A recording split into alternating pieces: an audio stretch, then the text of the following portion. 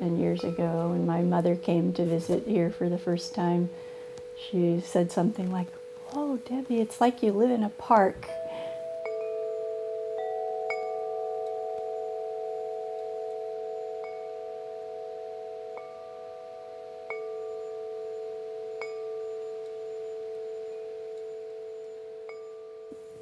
Basically, I mean, we're no different than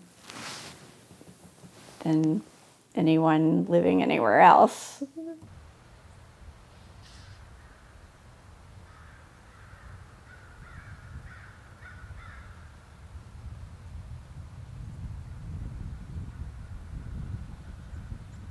We're more collective in the way that we just all love the land. Have a togetherness and collaborate on projects and all try to be as self-sufficient as possible.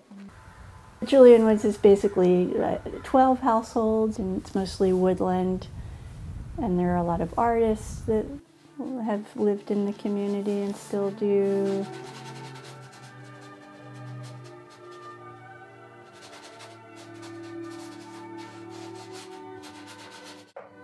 And I think just the thing that we all have in common is that we love to be living in the trees.